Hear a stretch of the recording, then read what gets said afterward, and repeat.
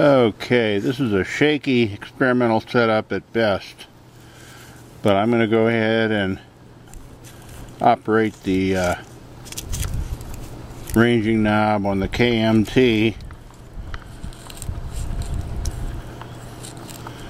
and you'll see the two objects moving with respect to one another.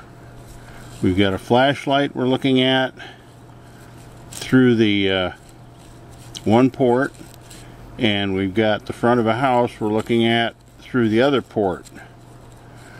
And in normal operation, the flashlight could be focused in, but it's too close for this purpose.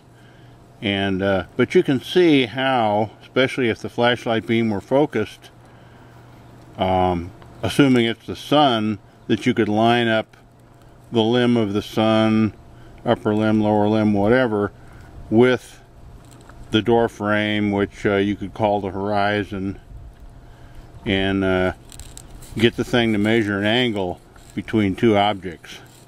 Right now the KMT is looking in two different directions at the same time and bringing both into the main eyepiece, the larger of the two eyepieces. Sorry about that.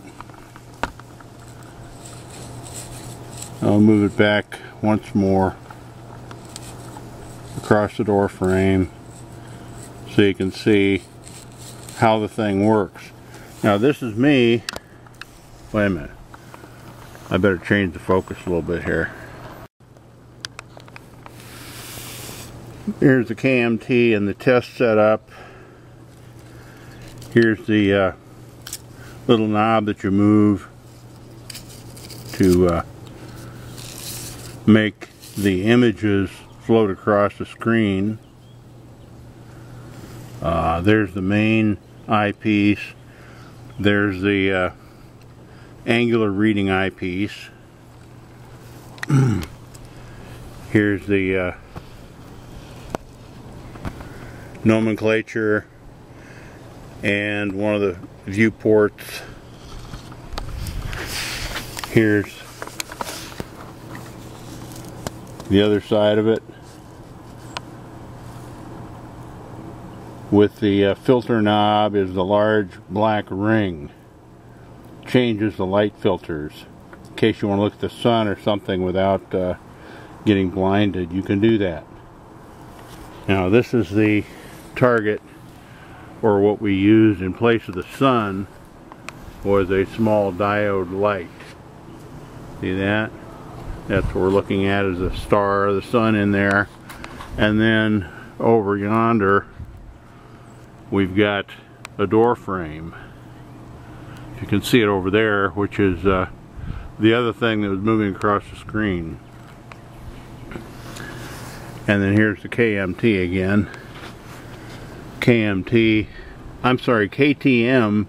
C4, number 37. Ktm C4, used for as yet unknown purposes by the Kriegsmarine in World War II, the Germans. You see the little swastika mark on there. The M means Navy. And again, here's the other side of the KTM C4.